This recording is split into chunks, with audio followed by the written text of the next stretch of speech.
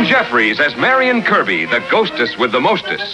Robert Sterling as George Kirby, that most sportive spirit. And Leo G. Carroll, host to said ghosts, as Topper.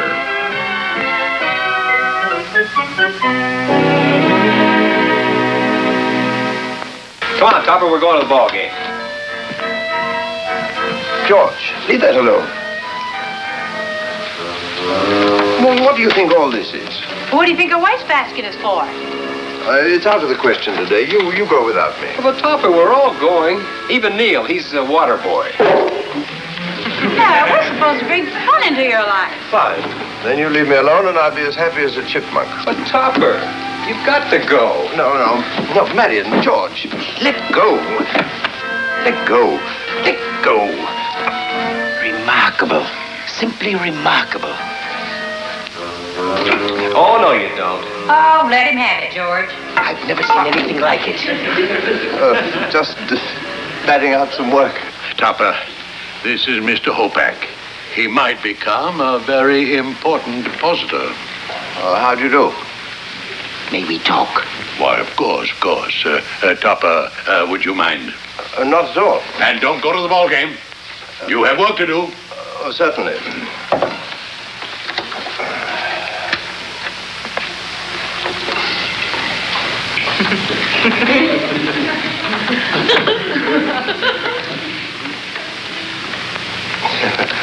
Opening day. A little peculiar, but a hard worker. We should like to hire him for one night. Tonight. I don't know.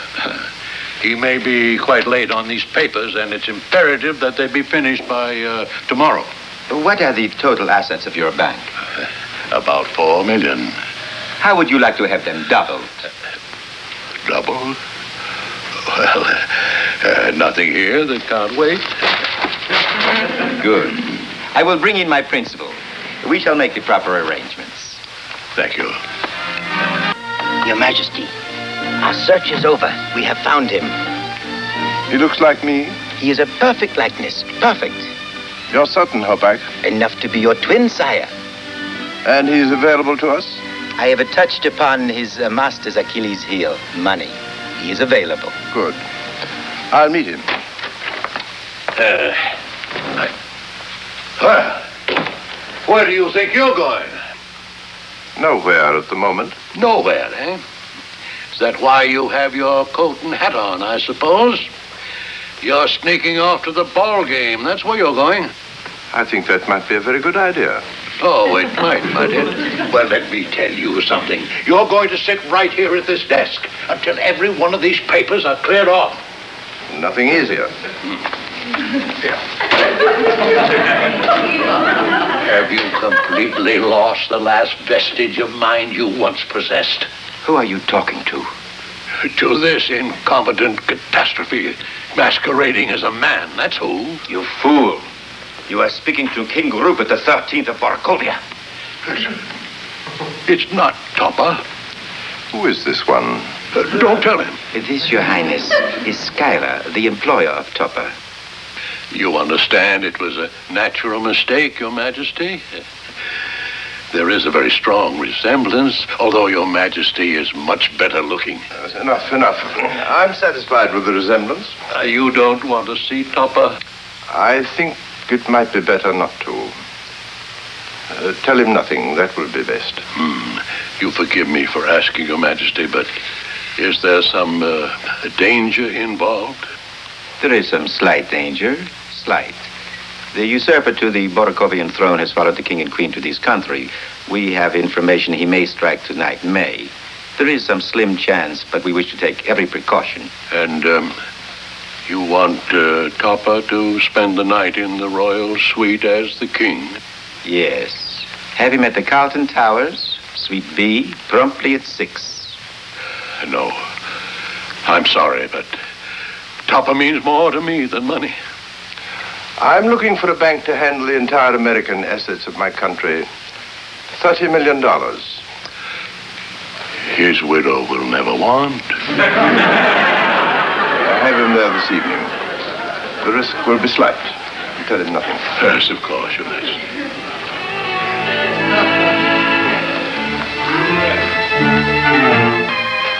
Oh, Your Highness forget something? No. I'll pick those things up. No, not at all. Allow me. It's a privilege. Now, how can I be of service? By handing me those papers, Mr. Schuyler, so that I can get on with my work. Oh, you're Topper? Why, of course. Who did you think I was? Were you planning on working on these things at home tonight? I was, yes. Well, aren't there quite a few distractions around your house? Unfortunately, yes. That's why I've arranged for an hotel suite where you can work. It'll be quiet and you won't be disturbed. Oh, thank you, Mr. Schuyler. Not at all. That's Suite B, Carlton Towers. Shall I need all that room? And I hope not. Goodbye. Good luck, Topper. Good luck, old man. It's time, Hopak. We're ready, sire. His Majesty remembers? Mrs. Topper's name is Henrietta. A close friend is Elsie. The button that opens the bar is on the west side of the living room, waist high. Yes, I know. The Queen, is she awake? I think not, Majesty. Your Highness still intends to tell her nothing? I think it better so. Are you going out, Rupert? Just a few moments, my love. I shall return at 6. You have your long underwear, Cosmo? Henrietta, dear, I'm only staying the night to work. Of course, dear. You couldn't work here. Well, it'll be quieter at the hotel. I see. Those little friends of yours, the ghosts. Yes. Well, won't they just go with you? Well, they won't know where I am. You see, they've gone for a ball game. Really, Cosmo? Why would ghosts go to a ball game? Well, they get in for nothing. Goodbye, dear.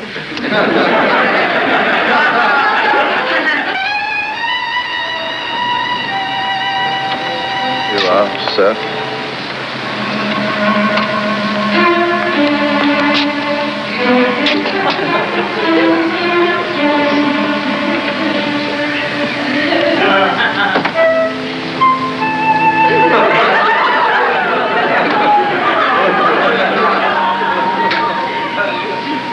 Carlton Towers, please. Forget something, dear? I changed my mind, Henrietta. I'm glad, Cosmo.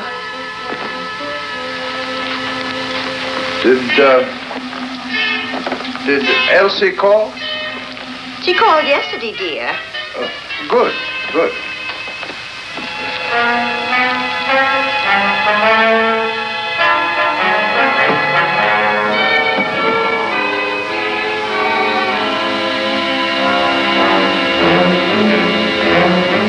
And how is my little pigeon? Cosmo. And shall we spend a pleasant evening together? Of course, dear. But what about the ghosts? What ghosts? The ones you were going to the hotel to get away from, remember? Oh. Are they here now? You said they went to a baseball game. Oh. They should be back any minute. Isn't that the strangest thing? We've been married 20 years, and I never knew you wore a monocle. I should go and unpack. I'll do it for you, dear. And draw your bath. Hopak, you bungler. Ghosts.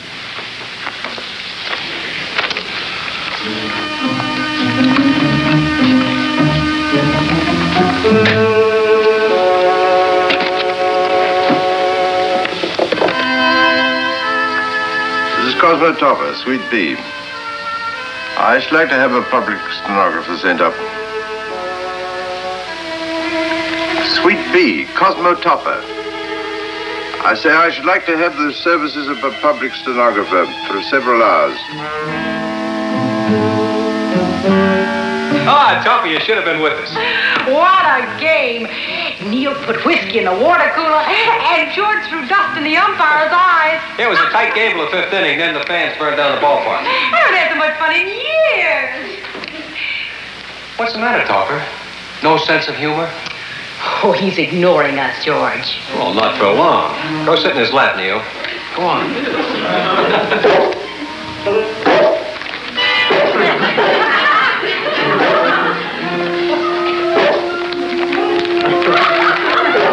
Catch, Topper.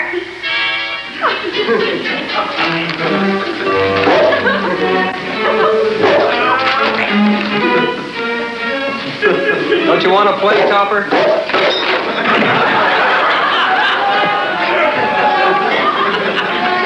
the matter with him? He acts like he's never seen a ghost. Mrs. Topper. I mean, dear, help. Overwork. He's finally cracked. Why, Cosmo, what's the matter? Why, things are going round. This ball, why is it chasing me? I guess it wants your autograph. What? Hey, Marion, it must be his amnesia again. Oh, no. Oh, yes. And there's only one way to bring him out of it. Remember? Oh, George, not too hard.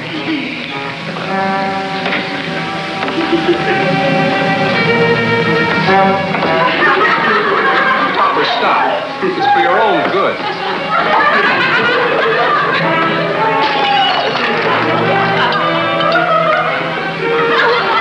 Cosmo, did you hurt yourself? Members of the court, greetings. God. Oh, poor Cosmo. He thinks he's been arrested.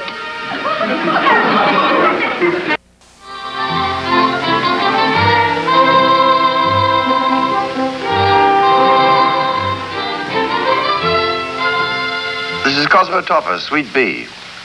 Yes, I've been waiting 30 minutes for that public stenographer.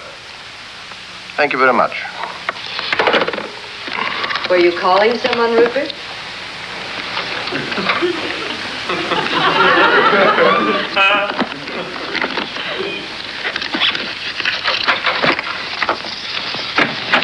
Oh, come in, come in. Glad they found you. Just sit down there and take out your pad. With regard to the proposed merger between Atlas Steel and Armstrong Pipe, having examined the financial position of both companies, it is my finding that further stock in the merged companies can only be issued on the following basis. Have you got that? Got what, darling?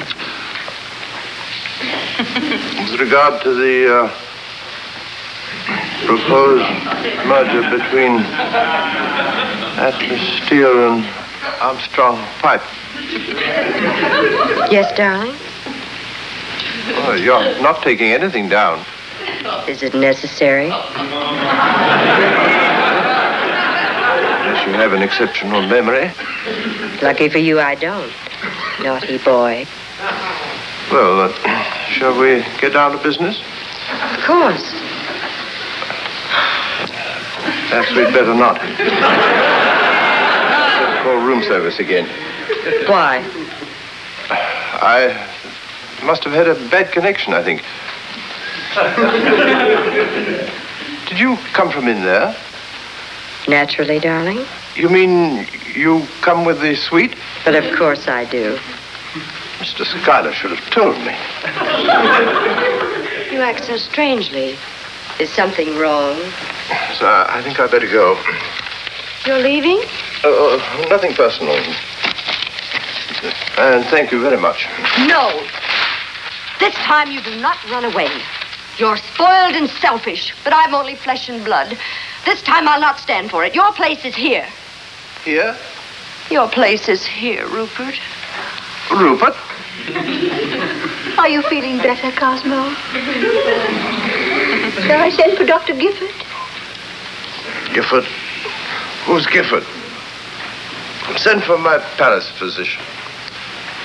Of course. Don't excite yourself. You've changed somehow. Kinder. Not the old Rupert, Rupert the cruel. Well, You're the man I once loved, and I could love again.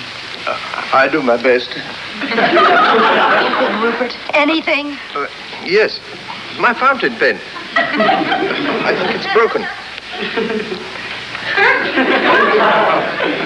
Here's Mr. Schuyler, dear. He came as I was about to call the doctor. Oh.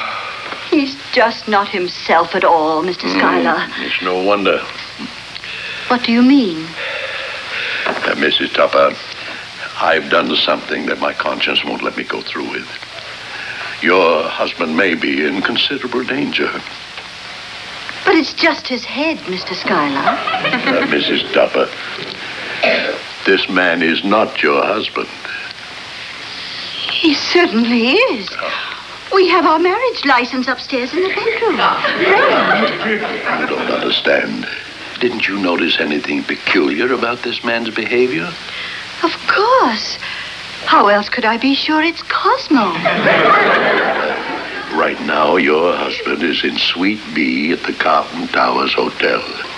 And thanks to me, he's in danger of being assassinated as the king of Boracovia. Really? Yeah. I wonder how he does it. I wonder myself. Don't you see what he's saying, George? That isn't Topper at all. An imposter? Come on, we've got to save Topper. Right with you. I'll bring my ball back, Marion. What is the matter, Rupert? Oh, but this sofa is so crowded. You jest. You're gay. It's like our honeymoon in Cannes, remember? Honeymoon in Cannes? That must have been very crowded, too. Topper, we've come to save you. George, look at him. What are you doing here? Well, what are you doing here? Well, I'm here because I love you. I came here to work. You're being cruel again, Rupert. Rupert? Oh, what a dog. Just mind your own business. Don't treat me this way, Rupert, I beg of you. And to think we came to save your life, Topper. Yeah, but what a way to go. Wait. Stay here. To the death, Rupert.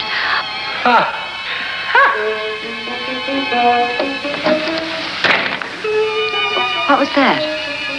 House detective. I think I'd better go. Ah, you jest again. That is the old Rupert. Rupert. An interesting place you have here. Oh, it's a pigsty. Don't be cold, Rupert. Oh, very nice chest. It's very dull, really. It's filled with nothing but money. You know that, Rupert. Oh, really?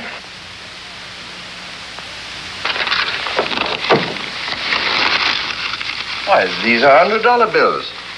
Who cares? Why, there must be thousands of them. Why, this chest must hold $1 million. 30 million, Mr. Topper. Oh, how do you do? What do you want, Hopak? Why do you come into the king's presence unbidden? And why do you call him Topper? I shall explain, Your Majesty. You see, this chest contains the entire treasury of Boracovia, a small country. You're investing it in this country? In a sense, yes. You see, the people of Boracovia do not know that the treasury has departed with their king. Should they find out, we assume that the people will be in anger. Yes, I can see that. But should their king die through violence and the money vanish, then the people will have no one on whom to vent their anger. Well, I certainly hope nothing like that happens. What are you prating about, Hopak? Your Highness, this man, Cosmo Topper, is the exact double of King Rupert the 13th. No one can tell them apart. What? Oh, really? Well, that's very flattering, I'm sure, but... What are you doing? King Rupert the 13th, also known as Rupert the Cruel, is about to die under mysterious circumstances. Oh, come now. He's not even here. Isn't he? George! Marion! Do Hopak, something. you can't do this. Quiet. It is Rupert's command.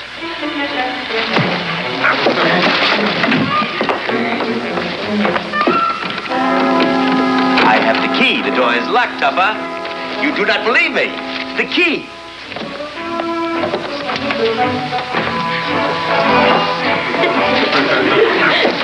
Is it lucky we can come through keyholes? George, Marion, do something. Keep running, Toppy.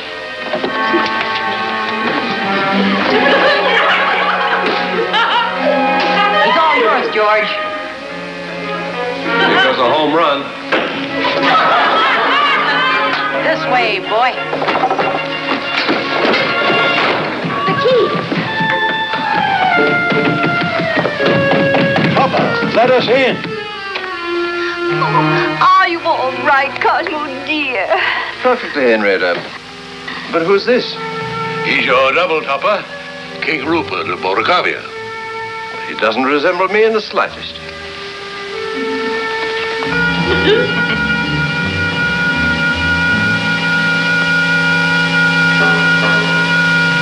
Room for one more topper. Alley-oop.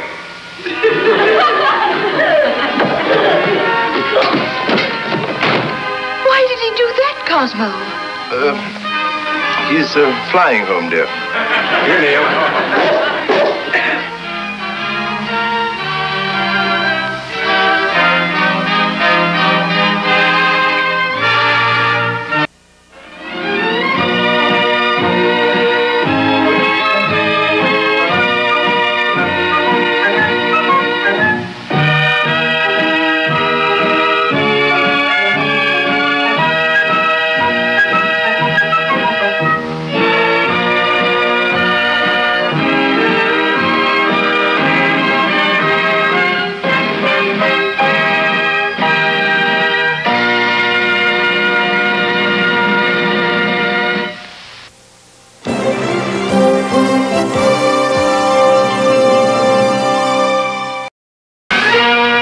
Jeffries as Marion Kirby, the ghostess with the mostess.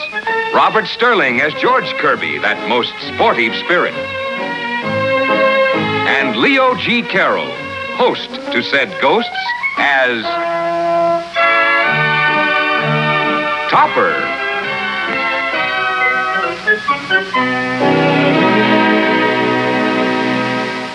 Come on, Topper, we're going to the ball game. George, leave that alone. Well, what do you think all this is? What do you think a wastebasket is for? It's out of the question today. You go without me. But Topper, we're all going. Even Neil, he's a water boy. Yeah, we're supposed to bring fun into your life. Fine. Then you leave me alone and I'll be as happy as a chipmunk. But Topper, you've got to go. No, Marion, George, let go. Let go. Let go. Remarkable. Simply remarkable. Oh, no, you don't. Oh, let him have it, George. I've never seen anything like it. Just batting out some work. Topper, this is Mr. Hopak. He might become a very important depositor. How do you do? May we talk? Why, of course. Topper, would you mind? Not at all. And don't go to the ball game. You have work to do. Certainly.